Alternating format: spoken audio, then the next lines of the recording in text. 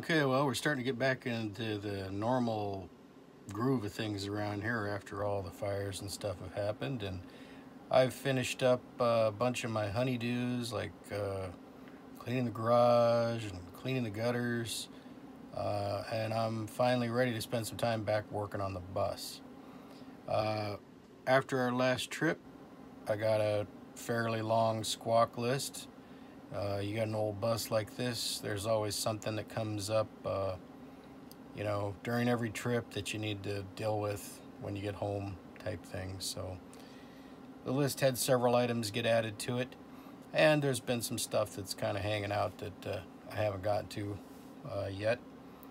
So today's project, I think, is going to be to work on the subwoofer.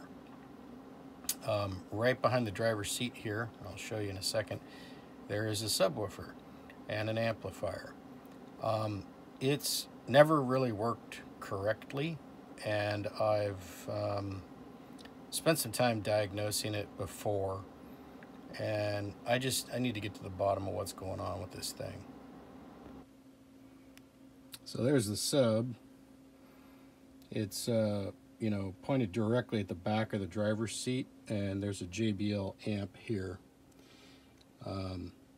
There's also a thermostat there. But in order for me to fix this, I've got to remove this amp from the wall so that I can get to the wires in the bottom of it. What I've determined so far is that the subwoofer, see if I get a shot of it here. Not really. The subwoofer is set up for 2 ohms, and typical car stereo speakers are 4 ohms. And I need to determine if the issue is that the amp doesn't play any noise most of the time. Sometimes it does, but most of the time it does not. I need to determine if the problem is the amp or the sub configuration that's hooked up to it. I've had this offer here before. I have tried to remove this subwoofer before and get to the coils on the back of it. It's glued into that cabinet. So in order for me to determine what's going on, I'm going to hook up a home speaker to it. This is 8 ohms. And see if it functions properly with an 8 ohm speaker hooked up to it. And then I'll go from there. And either the sub is shorted out or something, or the amp is not handling the 2 ohm setup correctly. I know many of these amps are configurable to handle that. This one, the way that it's wired, is not. It may be possible to configure it correctly to work with the 2 ohm if it's set up with the dual voice coils on the back of the sub. But I got to first determine if that's what's going on or if it's something else. So I'm going to tear into this here. Okay, so the input power on this thing is connected to a circuit breaker. So I ran it until it cut out and measured that to make sure it wasn't the circuit breaker tripping, and it was not. I also was concerned that it's heat related, so I put a fan up here blowing on it to see if that would change the situation, and it has not. I did determine that for 2 ohm speaker operation, bridged mode is not correct. That's designed to run into a 4 ohm subwoofer, not 2. So some of these speakers have dual voice coils in them, I understand, and if I can run the channels independently at 2 ohms, that would be fine. Or if I can change the way that it's wired internally, that would also be useful.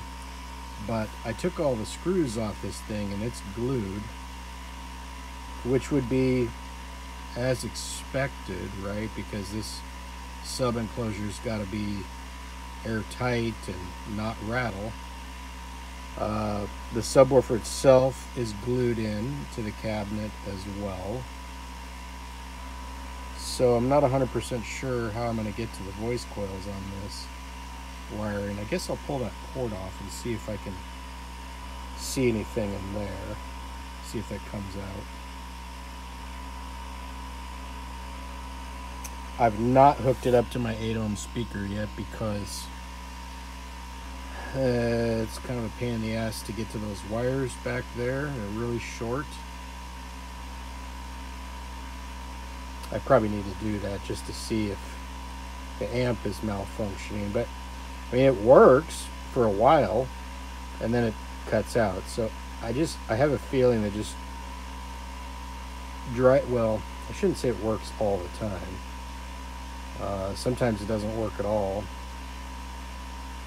But I have a feeling that driving the 2 ohms in bridge mode is the issue.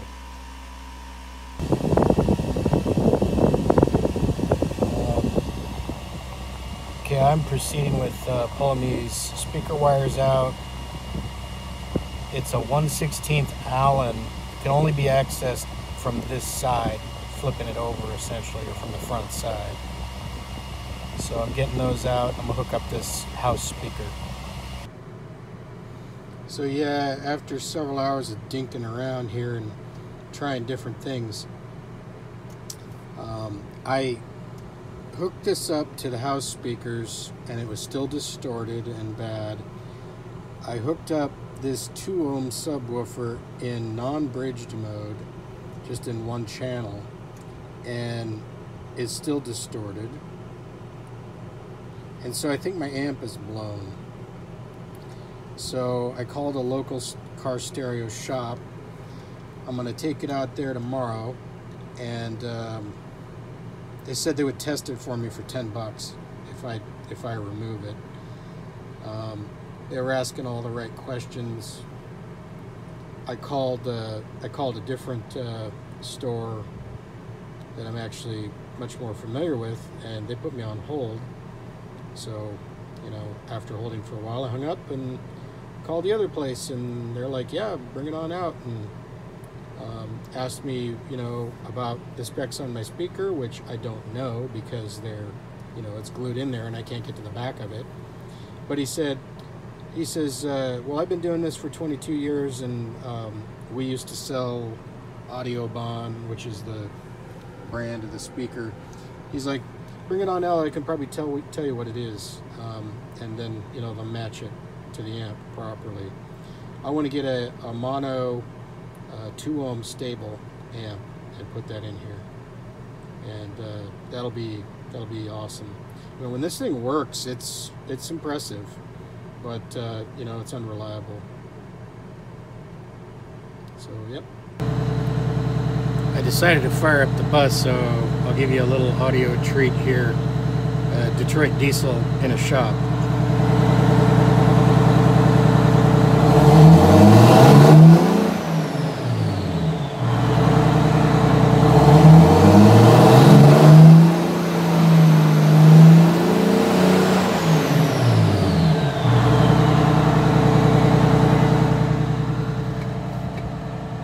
And time to shut it off.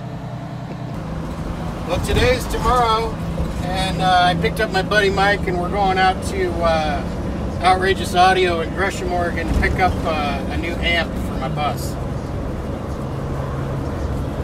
It's a nice day.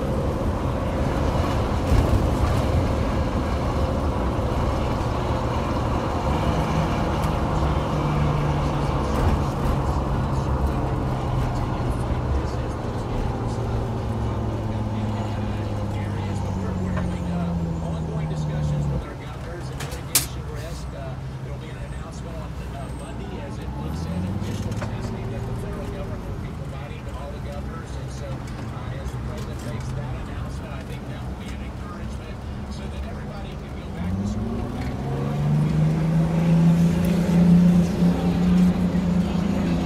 hear that turbo bouncing off the buildings.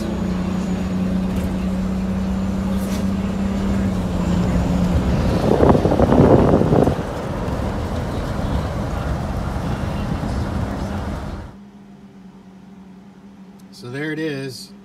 Got that installed today. Well, I installed it with help of my buddy Mike. Works good. It is powerful. 400 watts. 400 watts. Certified for 422. So yeah, that it is pretty impressive when it's running. I'm not going to demonstrate it for you because YouTube has you know, copyright stuff, so I'm not going to do that. So the other thing the amp's got is this Bluetooth remote that lets you adjust how much gain it has remotely, and I'm probably going to mount this right down here underneath this stuff, or maybe right there. So yeah, it makes it a little handier, and then it's got a little light that comes on if it's clipping, which is useful to know.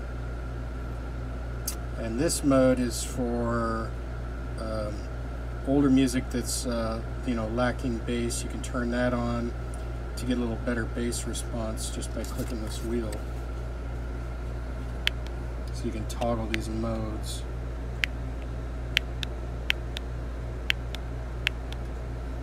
And phase is to flip it, you know, if it's out of phase, you can flip it so the positive and negative are essentially reversed.